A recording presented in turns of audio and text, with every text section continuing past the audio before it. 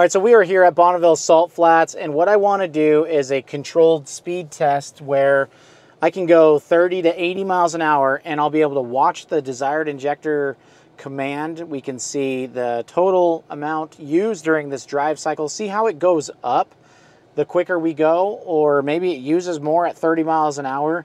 I don't know. I don't know how this data is going to work, but we're using this awesome brand new Launch Scantool right here to monitor this data. I have not even tested this out yet. This is definitely the first time I'm doing it, but we're at Bonneville Salt Flats right here. Nobody's out here, just us. We're able to do whatever we want. So I'm gonna go ahead and start to bring it up to 30 miles an hour, and let's see how our numbers change. Total reductant used is 0.004. So let's go ahead and set our speed. Cruise control set at 40 miles an hour. I'm gonna go over here to try to find my blue line. Look at that, we're already getting some reading. I like it. Let me get to this nice blue line so that way we can know we are traveling in a straight path. All right, 40 miles an hour. You can see reductant injector command. That is number 1 reductant injector. There's 2 on this 3.0 Duramax diesel. And we're sitting at a steady 15, 16 on consumption. So it is injecting into number 1 only, not number 2. I find that very interesting. We can see our NOx concentration. So it looks like we're sitting at a solid 17 at 40 miles an hour. What happens when we bump it up to 55 miles an hour? So now accelerating, you can see the DEF consumption, or the reductant injector, is commanding a lot more, bringing us up to speed. So we're sitting at 55 miles an hour right now, cruising, and we're coming back down a 14-ish. It's actually lower than it was at 40 miles an hour. We're definitely using less DEF at 40 miles an hour, or at 55 miles an hour, than we were at 40 miles an hour. I find that very interesting right now. All right, we just saw injector 2 come in. So it is coming in to double our reductant fluid spray. Thank you for that. And that's at 55 miles an hour. It's kind of coming and going. Now let's go ahead and bring this up to 65. You can see both of them are spraying at this point in time to bring us up to speed. Definitely going with the fuel flow. We need more fuel to get it up to speed. All right, we're sitting at 65 miles an hour. This should level off. And we can see both injectors definitely spraying. Number 1 really does all of the work. Number 2 is just kind of hanging out there with a little bit of spray. But we're sitting on 25 to 30 milliseconds. So 8 for number 2 injector. Very interesting. At 65 miles an hour, we're consuming quite a bit more than we were at 55 miles an hour. Is there someone in front of me? Looks like we got somebody in front of us. So we're going to go ahead and move over because we are safe. Look at that. Our first vehicle that we've come across, cruising at 65 miles an hour. We got 32, and we got 0. So number 1 is fluctuating.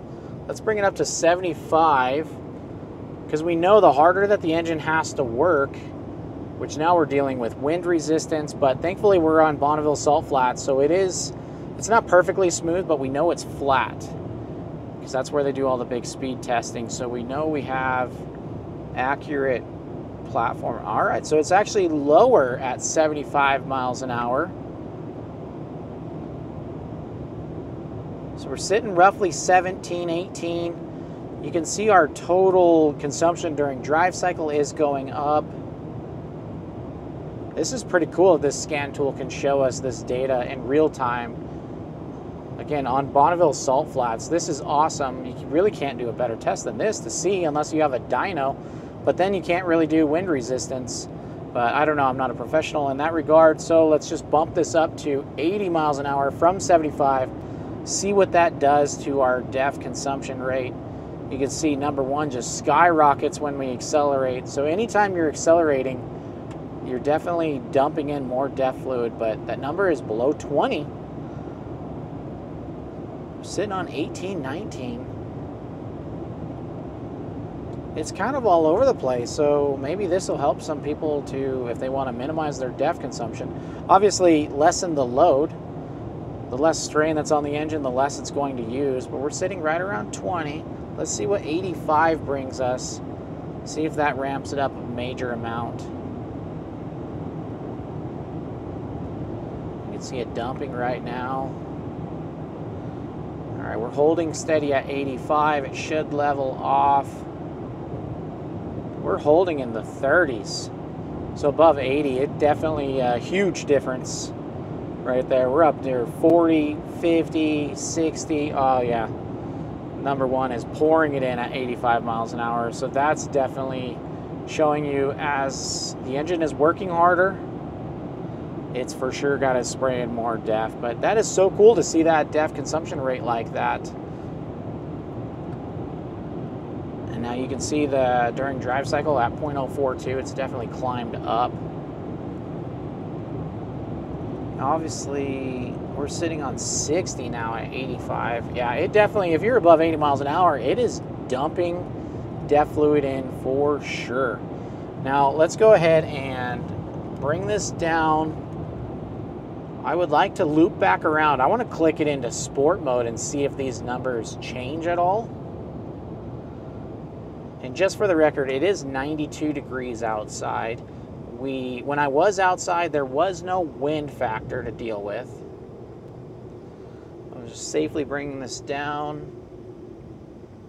And I'm going to click it into sport mode right now. I'm going to make a U-turn, a safe U-turn. I looked in all of my mirrors before we did that, and here we go. I would like to find this blue line again. There's the blue line. Awesome.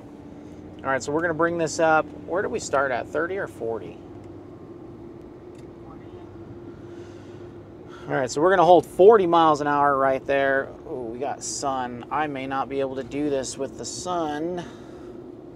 We may not be able to get it in this direction with the sunlight we're dealing with right now. We're going to go ahead and stick with it and see what we got. I'll read off the numbers. If it's tough to read, that's my bad. But we're going to work with what we've got. So I'm cruising at 40 miles an hour right now. We just hit that. So let's see here. We're at 6.5. We got injector 1 and 2 in. They're both under 10. We're sitting on 5. So 40 miles an hour. You're using very minimal DEF. Let's bump it up to 45. You can see it ramped up.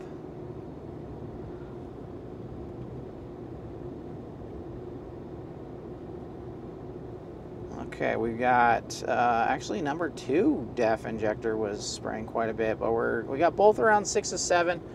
Let's see what 55 brings us.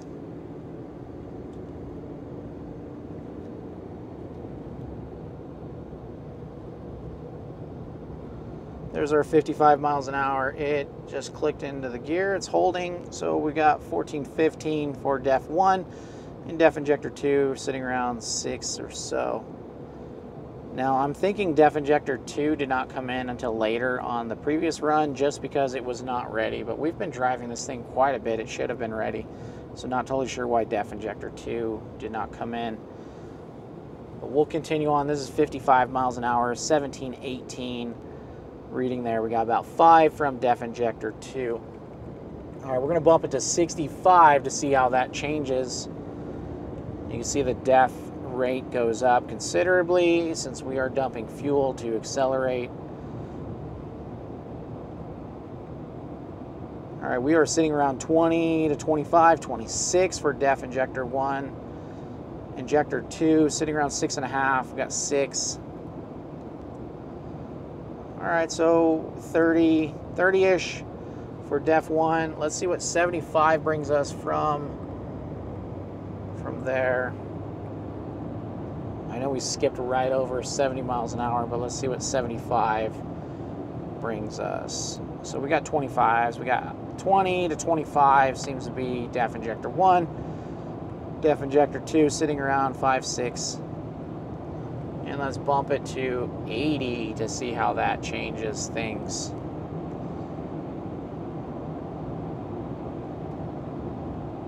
All right, we're leveling off around 40, 30. There's our 20s again. All right, we're sitting around 6 for DEF 2, 20 for DEF 1. I'm going to just shut down sport mode. And we're going to see if that changes anything on the fly. 18, 19 did not change anything on the fly, so I don't think sport really does anything as far as performance goes. But there's our numbers, flowing at 80 or cruising at 80 miles an hour. We're using a decent amount of DEF fluid. So it's got a 20-ish milliseconds response time. This is clicking away DEF fluid.